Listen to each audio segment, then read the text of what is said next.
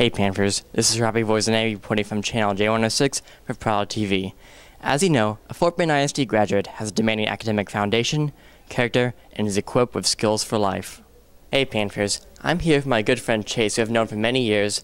And now Chase, I recall a few years ago you told me that you wanted to be a member of the Coast Guard when you're older, so why do you want to be a member of the Coast Guard?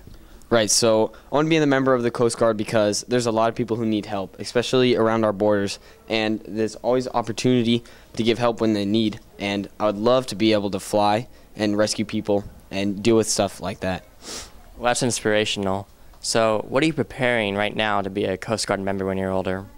Being in the Coast Guard actually requires a lot of physical conditioning, research, and academics. So at this point where I am right now, I'm going to make sure I work out about every day. And then I'm keeping up my grades in check, researching a ton, getting to know what I need to do, where I need to be in my life, what career.